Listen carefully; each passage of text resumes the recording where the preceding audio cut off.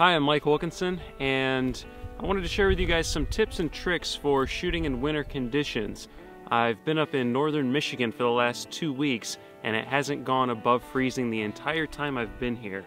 So I've learned a thing or two about packing and prepping my gear for winter shoots.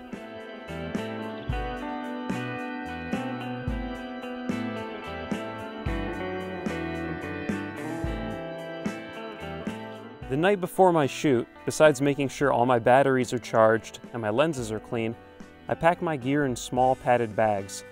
By doing this, it keeps my gear protected from blowing or falling snow. If I'm going to be hiking a long distance, I'll put my gear into padded low-pro bags and stow them in an accessible compartment in a larger backpack. If conditions are calm or I'm not hiking far, I'll clip my camera or top-loading bag right onto my pack's shoulder straps with these think tank straps, which are awesome, by the way.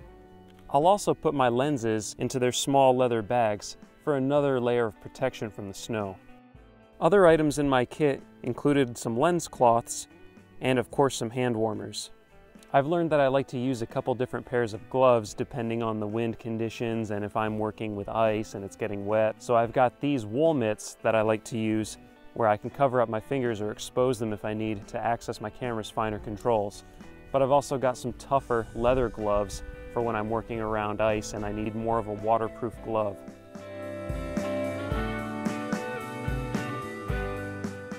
What I found is that my camera can start to slow down a bit in colder temperatures.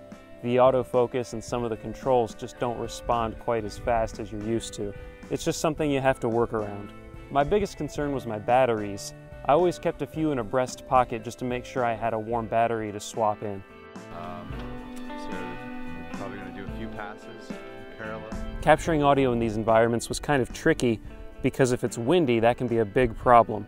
What I've done is mic'd up my talents with lavalier mics with a Zoom H1 recorder, and if I need to use the Rode video mic, I'll stand in front of the microphone to block the wind.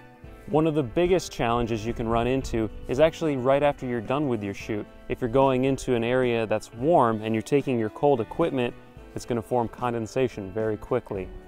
So my recommendation for that is to just keep your kit packed inside of your bag. The trick here is to let it acclimate slowly if you can. If you go from freezing cold temperatures into a really warm hotel room or studio or something like that, your gear's going to get wet.